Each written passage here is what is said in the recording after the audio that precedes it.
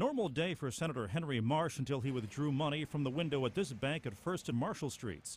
The former mayor of Richmond was followed by two young men who cornered him as he tried avoiding them by rushing to his car, but they grabbed him and threw me to the ground.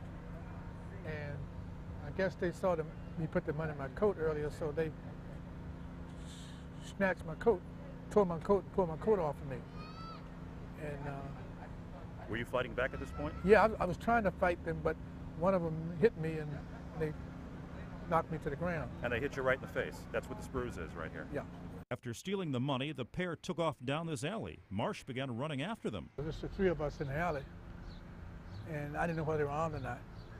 So at that point, plus I was tired too. At that point I stopped because if I had caught them, I might have been in more trouble. The Supreme Barber Shop on the corner, disgust and disappointment. I think it's a sad situation what this society is coming to.